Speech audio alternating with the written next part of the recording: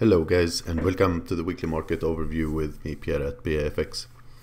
Hope you all had a great trading week last week, since most of the chart that we talked about in this overview followed the plan very nicely, and we've made lots of pips in our trading room, and I think some of you must have also done good based on that. So yeah, let's take a look at the upcoming week's trade ideas and see what the market have for us.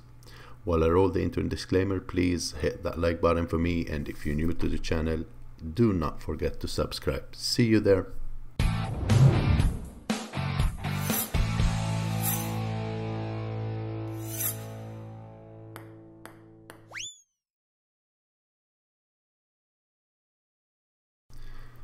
Welcome back guys. Get ready for a really bumpy week ahead.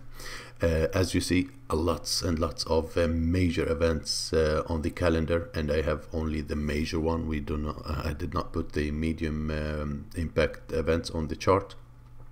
And yeah, as I said, a lot of news events that you need to keep an eye at. I will not go through every one of them, but we have cash rate, RBI statement from the Aussie, we have employment change and unemployment rate for New Zealand, ADP non-farm employment change on Wednesday from the US, we have BOE monetary policy on Thursday, Super Thursday, we have unemployment claims also on Thursday for the US. We have monetary policy statement for Aussie on Friday, we have employment change and unemployment rate from the CAD, and we have the non-farm payroll from the US. So as I said, a pretty bumpy week to expect next week, and you need to keep an eye on these major events on the calendar. So we will start with the Dixie as usual, and yeah, as predicted, the dollar was to make another leg to the downside, and we've got that nicely after the retest of this previous high here. And as you saw, the week continued to the downside with a close below the neckline here. We have a break of support here, and I think the market still have at least a little bit more room toward the 200 moving average and the monthly S1 and this previous low. That is a key level of interest, as you see, been tested many times as both a support and resistance, and that would be the level that will decide if this dollar weakness will continue or not. So keep an eye on this level down here for the dollar. If broken, we may continue in a continuation move to the downside here. So what we have is an impulse, a big correction, and that would be the continuation if a break happen. But first off, it is a key support level, and you may expect a little bit of a bounce here.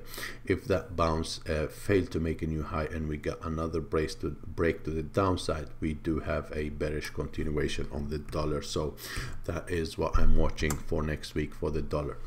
Oil pushing to the upside and broke above previous high. Still, this key level up here is what we should be watching at around the 22. We do have the 200 moving average on the daily coming here, sorry, on the 4 hour. And if we look on the daily chart, we do have now a first higher low and a higher high after we see the oil broke above previous high.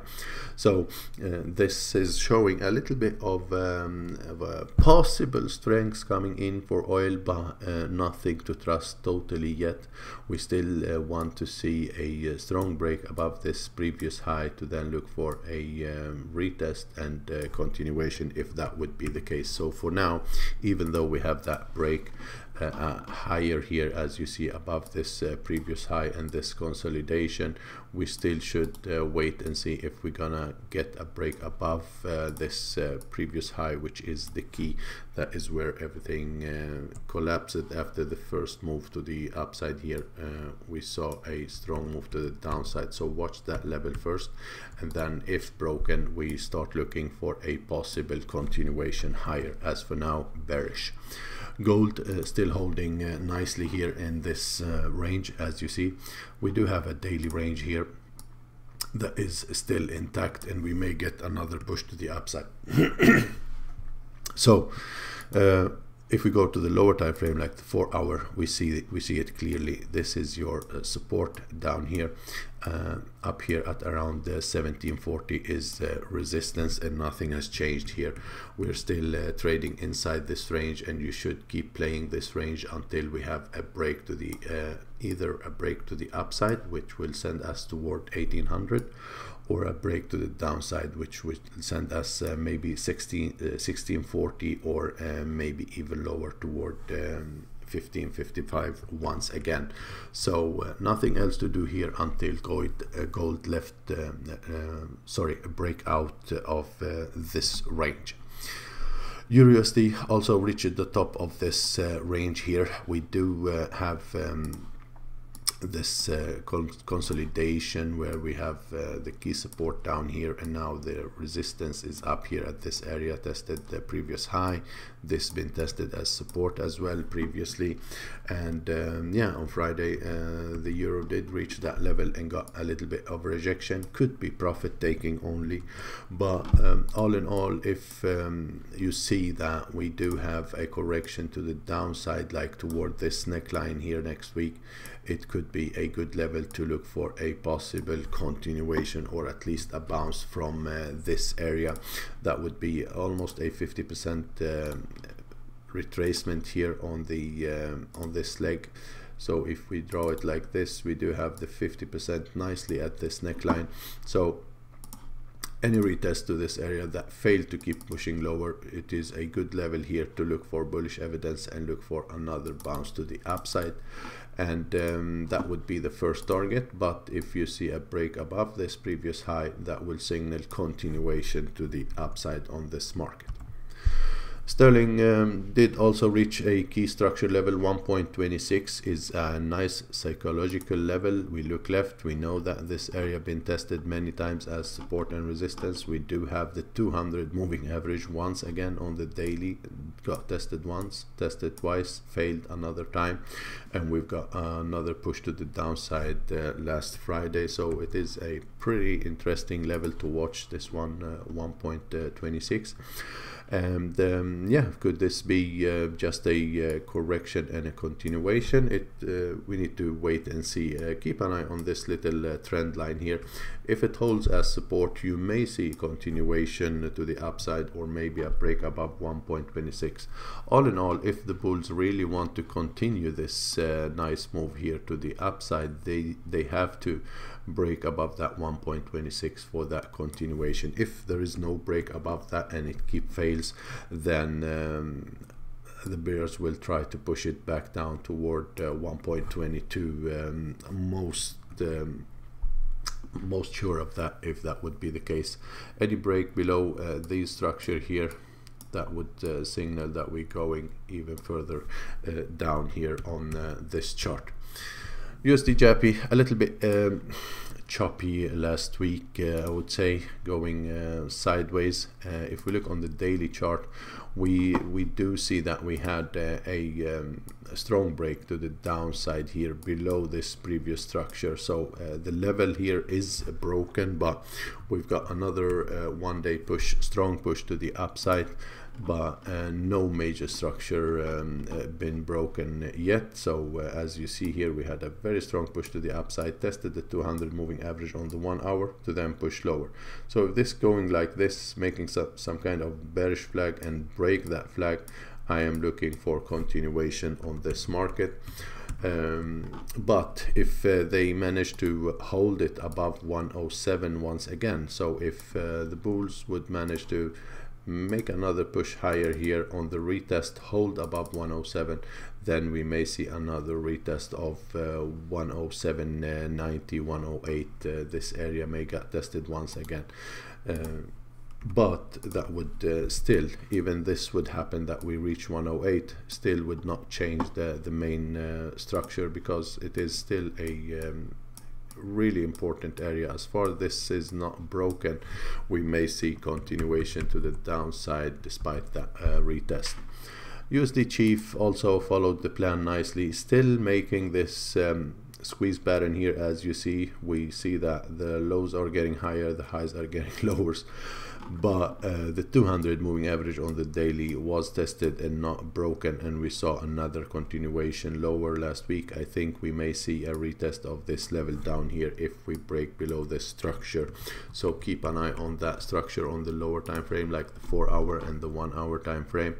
I think we may see that continuation toward this area, and any break below that will signal continuation. First off, if and when this get reached, look for a possible bounce as first, but do not forget that you may get more downside.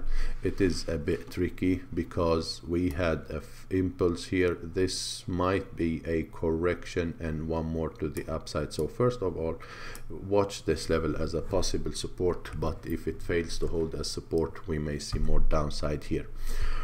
USD CAD also still inside the range, and I'm talking about this range here. We may see a continuation to the top of it. As far as this holding as resistance, you may get another rotation to the downside back to the bottom of the range. So keep playing this range until we have a break out of it. After this rejection here and this consolidation, we may see now a possible break to the downside. So any break below this structure level here, that would signal even more downside on this market and maybe even a close of this gap. So I'm interested mostly for the downside, and I'm watching at around monthly R1 and this previous high for a possible sell. And if the market does not reach that level and break below this support, then it is to sell the retest if it happens.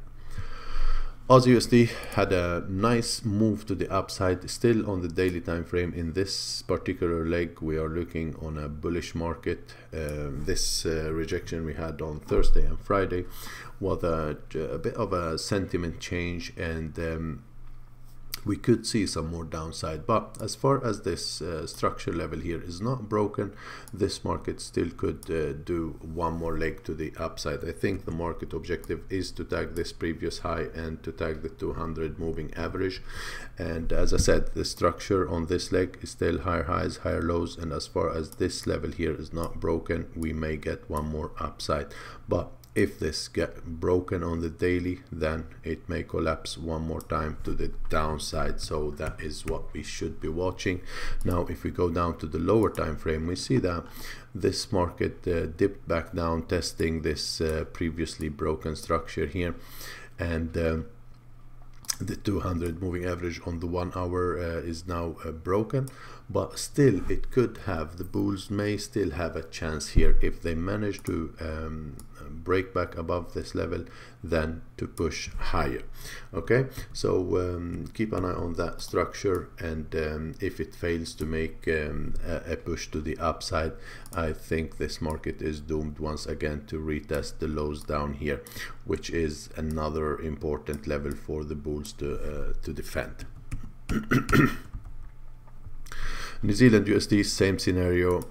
Also on the daily time frame, we do have higher highs and higher lows, but this one did not. If we look at the Aussie, we had a nice break, strong break above previous high. On New Zealand, we do not have a strong break. It's almost as if it was not broken at all, because there is no strong break above previous high on the daily, and we do have a shooting star formation here. So we may see a continuation back down, but even here at around monthly S1 and this previous low, that is the key structure level that bulls may defend if tested. So watch that as a possible strong support level if it got tested next week. And on the 4-hour time frame, I'm talking about this level to give you one more bounce to the upside.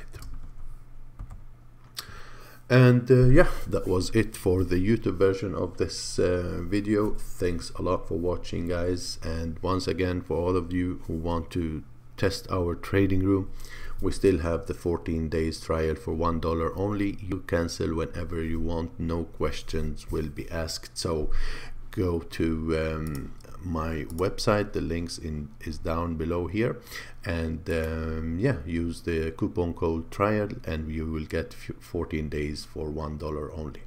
Thanks a lot, guys, and see you next week.